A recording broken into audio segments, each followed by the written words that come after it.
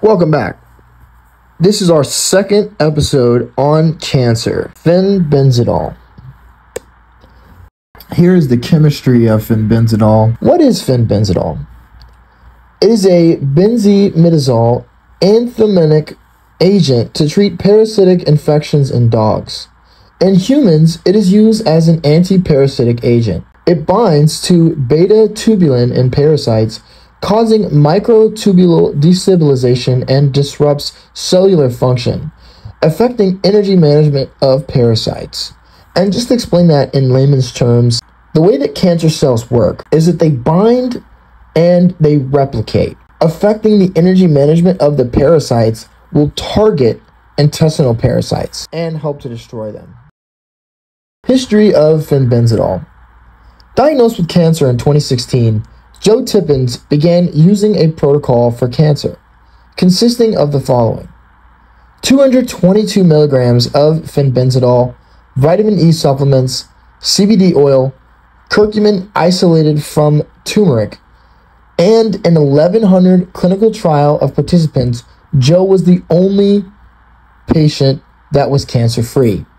Properties of fenbendazole. Fenbendazole has been found to inhibit glucose intake, resulting in reduced lactate levels. It can serve as a treatment to drug-resistant cancer cells. It disrupts energy metabolism, impairs proteasomal function, and inhibits glucose. Glucose powers tumor cells. GLUT1 transporter is found in 99% of patients with squamous cell carcinoma and 50% of patients with adenocarcinoma. Fenbendazole induces mitochondrial translocation of p53, inhibiting this GLUT transporter expression and preventing glucose uptake in cancer cells. It induces apoptosis in cancer cells. It acts as a microtubule destabilizing agent, preventing cancer cells from mitosis and causing cell death. Orally, fenbendazole induces cytotoxicity and effectively blocks inhibiting cancer. Fenbendazole causes oxidative stress and activates the MEK36P38 MAPK pathway, inhibiting cancer cell proliferation and enhancing apoptosis.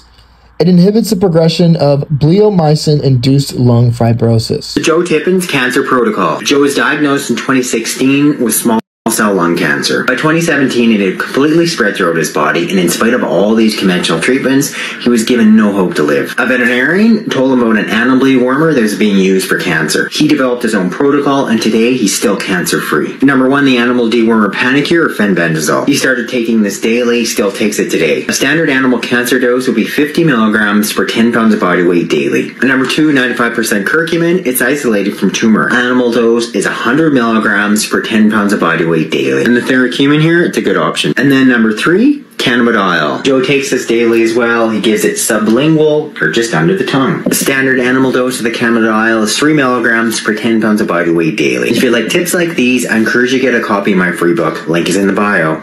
Comparing fenbendazole to vitamin B17, which was the first cancer treatment of our series. Unlike B17, fenbendazole has a high safety margin and low toxicity. Although vitamin B17 is eaten in the Hunza Valley and the people there live to 120 years, in 1971 and 72, there was a story in which a couple ate an overnight brew of apricot seeds that led to cyanide poisoning. No toxicity has been found in animals above the recommended dosage of fenbendazole. Oxfendazole, metabolite in fenbendazole, is well tolerated in humans. Water solubility. According to a paper by Anti-Cancer Research, a significant challenge in using fenbendazole is its low water solubility and bioavailability. Improving the water solubility is essential, as it would reduce the amount of drug needed to reach the same therapeutic effect. With this increase in solubility, fenbendazole can also meet the requirements for use as a systemic anti-cancer drug. Several studies have investigated various vehicles to overcome this low solubility limit. Among the discussed vehicles for increasing the bioavailability of oral fenbendazole, let's discuss dimethyl sulfoxide, salicylic acid, and methyl B cyclodextrin, DMSO, and DNTC. and Cremo-4 mixed in a 1:3 to 2:2 ratio, including DMSO, NMP, and Tween 80, are highly promising solvents that warrant further exploration. DMSO inhibits several cytochrome P450 subtypes in a concentration-dependent manner, since 2C19 and 3A4 are known CYP450 subtypes that metabolize fenbendazole. Inhibiting these enzymes would cause fenbendazole to stay in circulation at higher concentration for longer periods. And as you can see here, the FDA approves cancer drugs with various water solubility. Abraxane is poorly soluble, Doxil is poorly soluble, and nano-HHI is also poorly soluble. The FDA's guidance on BCS classification is crucial for drug development. Despite that, the success of fenbendazole is the following. In 4 reported cases, it's led to reduction in tumor size.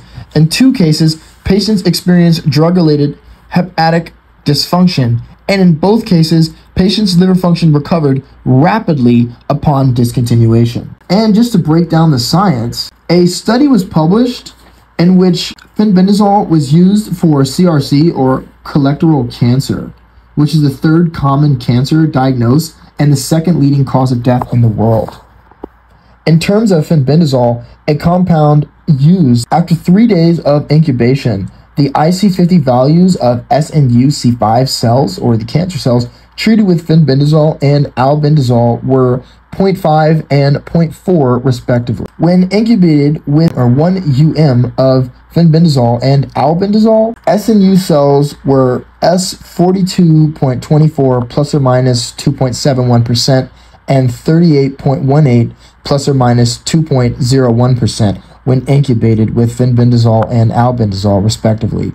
Cell viability of SNU-C5F cells, or these cancer cells, was 65.66 plus or minus 1.83% and 67.57 plus or minus 1.58% when treated with fenbendazole and albendazole respectively, which further decreased to 30.79 plus or minus 2.35% and 39.78 plus or minus 1.40% at 10 UM concentrations. In layman's terms, when treated with fenbendazole, there was a higher effect in attacking the cancer cell versus albendazole. And based on that study, they concluded that it has anti-proliferative effects on both CRC cells. Fenbendazole was more effective than albendazole. Fenbendazole induced cell cycle arrest at G2M phase with increased P21 expression in colorectal cancer cells.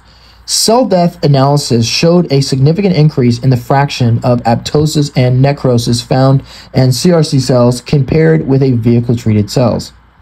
Fenbendazole arrests cell cycle at G2M phase and induces apoptosis via P53, P21 pathways in SNUC5 and SNUC5/5 for cells. Again, in layman's terms, these are cancer cells. The treatment that the patients used for fenbendazole was the following. This cheap alternative required 1 gram orally of fenbendazole 1 time, 3 days consecutively, mixed with a 4 days off treatment.